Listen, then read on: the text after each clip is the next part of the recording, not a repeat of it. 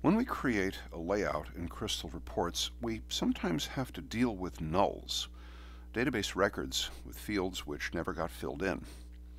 If someone hasn't got a home phone, say, and deals with all their phone calls on their cell. But if a field is empty, sometimes we need to have that blank space not show. In this example, some of the states or provinces in the database were not filled in, or only one region had any data, or both. So to avoid redundancy or empty space, we can tell those sections of the report not to show if there isn't anything or enough to show. The data are grouped by country, region, and city.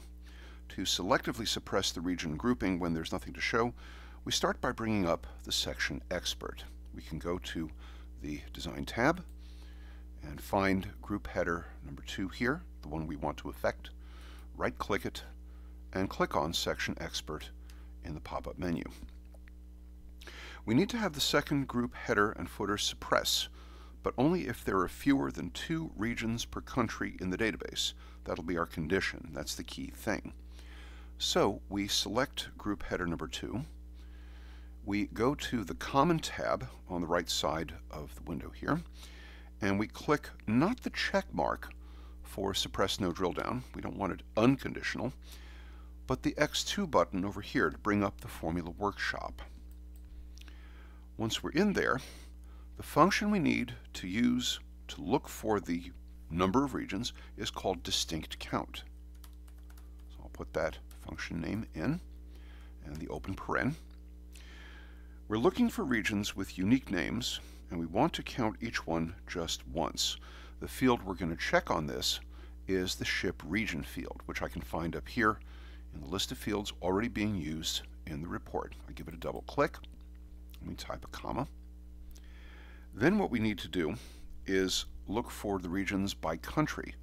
So the other thing that the distinct count function requires is the thing that encompasses the regions, in this case the country. Double click on that and close paren. But now we need to say, in essence, if there are fewer than 2 regions per country, we don't want the group header to show for that country. So we can type the less than and the 2.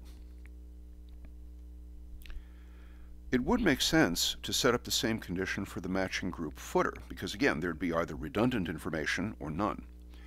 If we check the code by clicking on the check button here to make sure it's clean, and OK out of there, we can then copy the code, select it, and Control-C or right-click and copy, and then close the workshop for the header. We can then immediately go to group footer number 2 here and go through the same procedure. Go to the Common tab on the right, not the check mark for suppress no drill down, but the formula workshop, a conditional suppression of a section.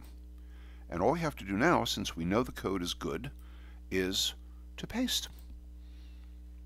Click on Save and Close, come back to the main box, and click OK.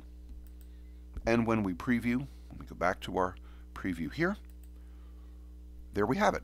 Or rather, there we don't have it, because the empty space and the redundant information is kept from appearing, and the report is somewhat cleaner to look at. We can also see, if we scroll down here to look at the data for Austria, there's no region to show, so all we get is the city of Graz.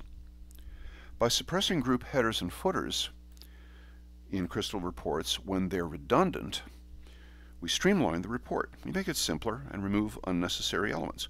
Marking a blank page with the phrase, "This page intentionally left blank," is sometimes required, but when we can simply cut out blank space, it saves time, paper, and confusion.